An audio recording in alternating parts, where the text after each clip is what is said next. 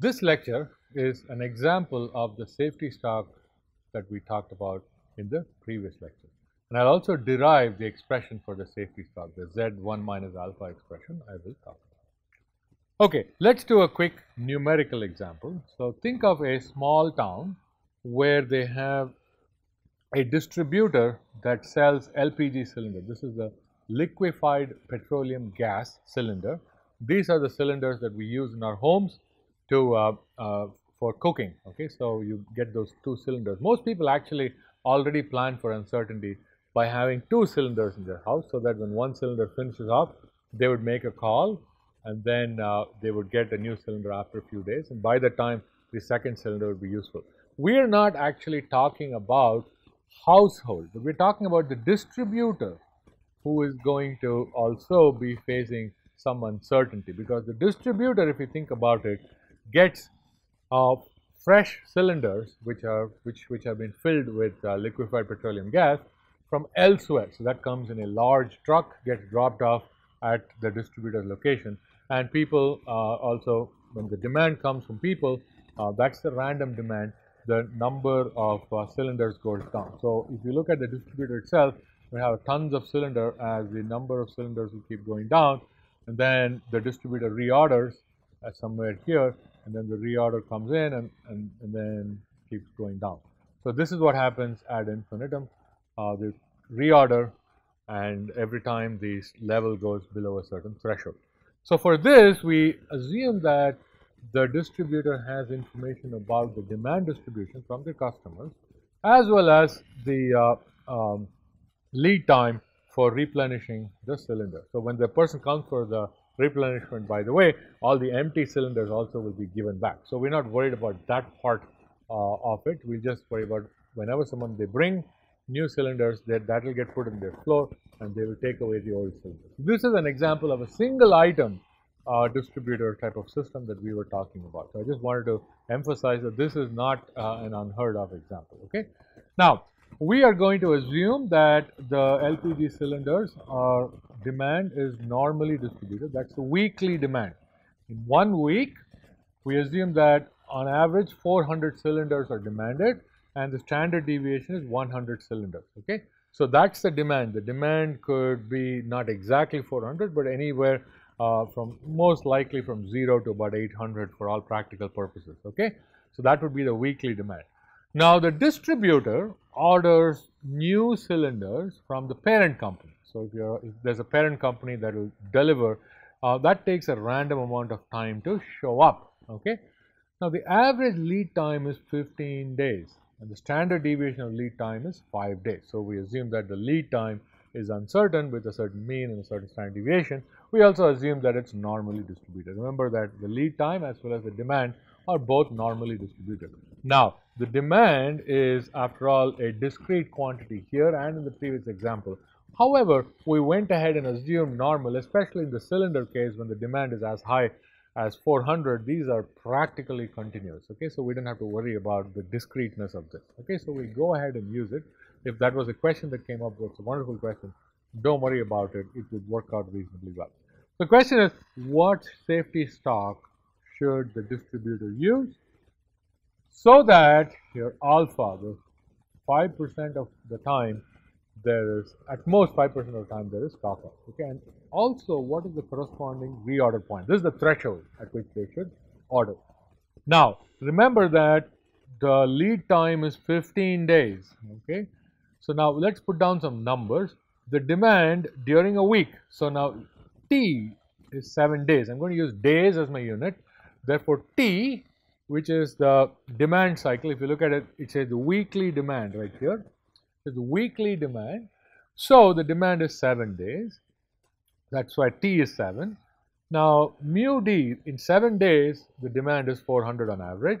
The standard deviation 100 on average. That those numbers are here and here. I should probably use a different color. All right. And then the alpha, like I said, is 0.05. We have that here. Mu L is 15 days. Remember, the average lead time is 15 days, and the standard deviation of the lead time is 5 days. That number is here. So we have all these numbers given to us. So we could just go ahead and use the standard normal table and write down Z of 0.95 is 1.65. It's a little bit lower than that, but if we forgot how to compute it, we could use a software like Octave. We could directly just use this norm_in_m program we had in the previous topic. However, all you have to probably do is to say what is the norm_in of 0.95. So this is norm_in of 0.95 in Octave, which I'll write in the screen in a second, is basically going to give me the inverse of the standard normal. This is 1.6449, which is roughly 1.65. So one way to do this is to use a table. So one way is to use a table. So table will give you this result. You could also alternatively use norm INB of 0.95 in Octave, and that will give you roughly the same number. It should be 1.644, something like that. Okay. So either ways, that's going to give you the value of Z of 1 minus alpha. So that's a Z of 1 minus alpha. You plug in the numbers for mu's and sigmas, and once the smoke clears, we could write this down in Octave as well. It's not that difficult. You can just put down this formula. It will give you 530. So safety stock is 530. Now if you think about it, 530 is actually, if you think about it, is quite a large amount. In fact, it is more than the average demand in 1 week. Of course, it's less than the average demand in 2 weeks, but it's more than the average demand in 1 week. Okay. Now the reorder point. Now this is interesting. When do you reorder? So this is when the distributor says, okay, I've reached my threshold, I need to order. Okay. So the reorder point is going to be, this guy is the average demand in an average lead time, right? The average lead time is 15 days. The average demand is 400. So this is the demand that you are going to see in 15 days, but we want to be sure that our units are matching. This is so therefore you want to be sure that you get this as a number. Okay. So so therefore you might divide it by T, and thus how much should you have? So when the total inventory level reaches 1387, which is way more than 2 weeks of demand. 2 weeks of demand is 800. Okay. This is way more than 2 weeks of demand, and this is how much of inventory you will carry. Now we will do an optional derivation. Again, the reason I call it optional is because I'm not going to expect you to be able to derive this in the exam. However, it is important for you to understand how these things are computed. So now the way we're going to do this is, now we're going to use that NL is the time periods, okay, in a lead time. So how many are time periods in, are going to be in a lead time? So D1, D2, and so on up to D of N of L is a demand during each of the NL time periods in a lead time. Now we do require this NL to be a whole number, so this is really an approximation, but it's not that big a deal if there are multiple time periods.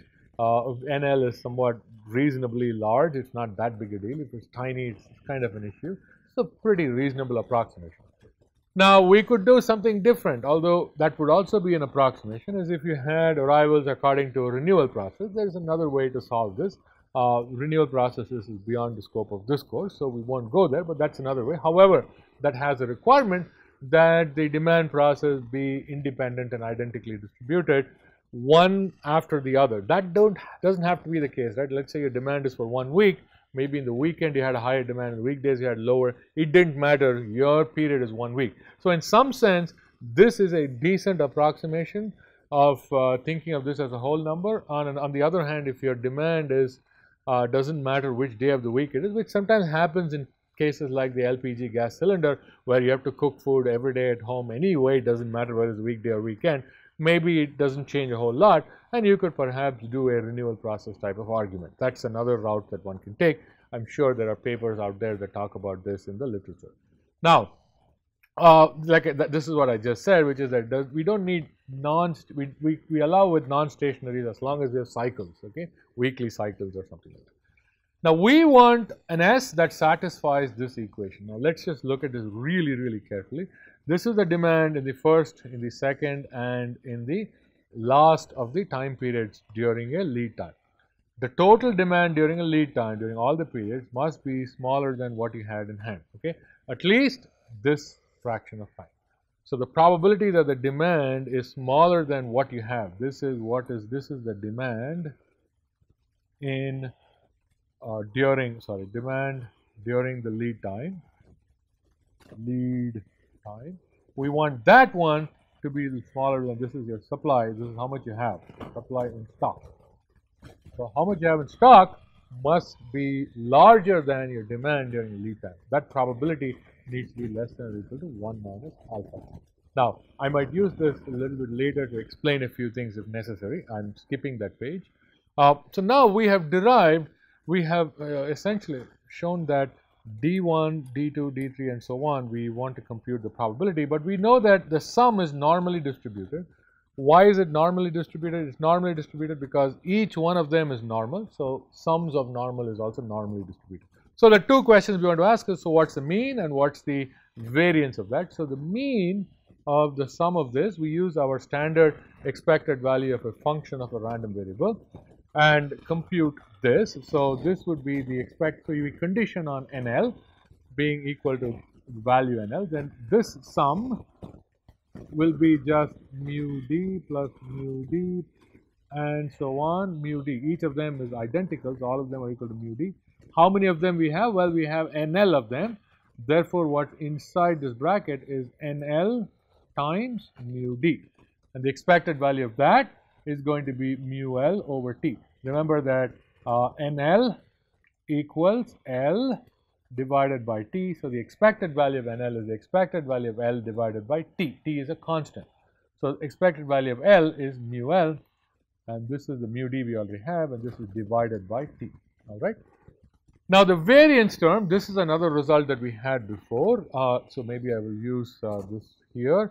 The variance of Y is equal to the variance of the expected value of Y given X plus the expected value of, write down variance and expected value with the slant, with the expected value of the variance of Y given X. We are using that result in the next derivation right here, and for that, if you look at it, so the variance of the sum is equal to the variance of the expected value of that given NL plus the expected value of the variance of that given NL. So we do both. We compute the inside part first. So this is NL times mu D, because the same argument that we had before is right here. So it's just mu D plus mu D. This one is mu D, this one is mu D, and so on. Now the variance part, each of them has a variance of sigma squared D. There are NL of them. Therefore, that's what gives us NL times mu squared D, because that's the variance. Okay, variance is mu squared. Now the variance of this, remember that the variance of a constant multiplied by random value is the square of the constant. That's what gives me the mu D square times the variance of NL. So the variance of NL is just the variance of L, which is sigma square L, divided by T square, and that's what I have here, T square and sigma square L. And this one is the expected value of NL times mu squared D. Mu squared D is a constant, so that comes out, sigma squared D is a constant, so it comes out, and that multiplied by the expected value which we had before, which is mu L over T. Now that this is normally distributed with this mean that we have from here and this standard deviation that we have from here, we get this result. That we have here. Now, what this one tells me is, since this guy is normally distributed, let me use the previous one. D1 plus D2 and so on to D and L is normally distributed. The probability that this is less than or equal to mu D times mu L divided by T plus S, that is equal to the probability that Z, okay, is less than or equal to mu D mu L divided by T plus S minus mu D mu L divided by T, that's the mean, divided by the standard deviation, which I want to pick from here, that is mu L sigma square D, square root of mu L sigma square D over T plus mu D squared sigma square L over T square, mu D squared sigma square L over T square. Now we want this to be less than or equal to 1 minus alpha, which is exactly, so these two gets cancelled, which is exactly the same as saying my value of S is equal to Z of 1 minus alpha. This is the value where the area to the left is equal to 1 minus alpha. So the area to the left is 1 minus alpha. So Z of 1 minus alpha times the square root that is sitting here. Okay, so you have that here, and that is what is used in deriving this result, S equals Z of 1 minus alpha times this quantity. Okay, so that brings us to the end of this presentation. Thank you.